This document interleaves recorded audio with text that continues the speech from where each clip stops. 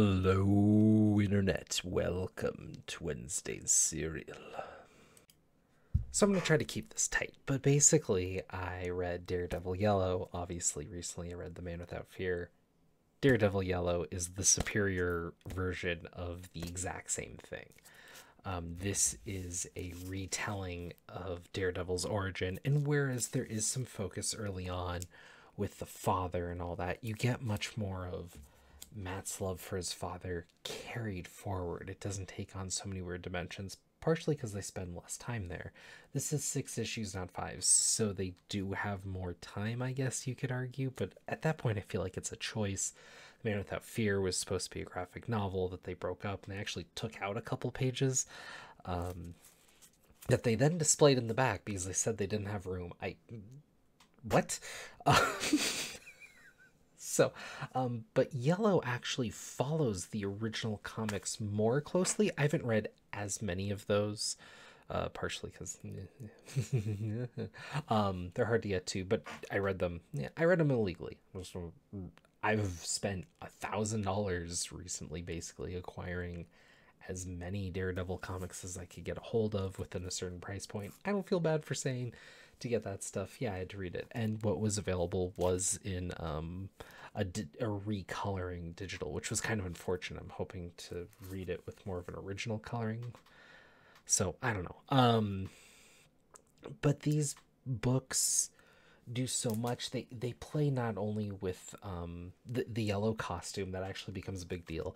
It's framed with Matt Murdock remembering kind of these early days, and Karen Page more so than his father, because this is coming off of her recently dying in Daredevil Volume 2, which was running at the time. This is also at a time where they're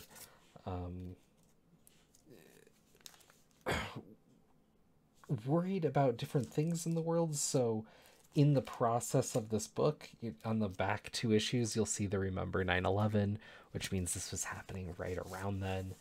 And this idea of remorse and death and dealing with that, kind of wraps in more tightly. And the move from yellow to red is because Karen Page says red is her favorite color, and aren't you trying to be a devil, which is where it ends.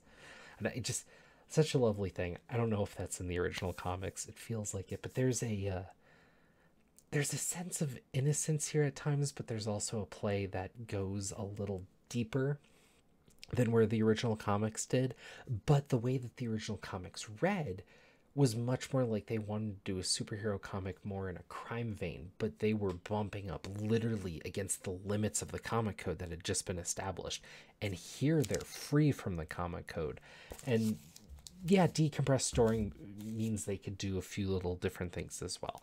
It's such a honest and true retelling, though at moments it feels like this is Jeff Loeb's least in writing, because he's taking so much from the original comics that I don't know. It's an adaptation comic of the earlier comics more so than anything else, which is fun and interesting. It's been done at other times, never to this quality that I've seen. It's usually like some cheap reprint with a rehash with like up and comers that don't really know what they're doing and don't really have like any interesting way to make it better than what was before.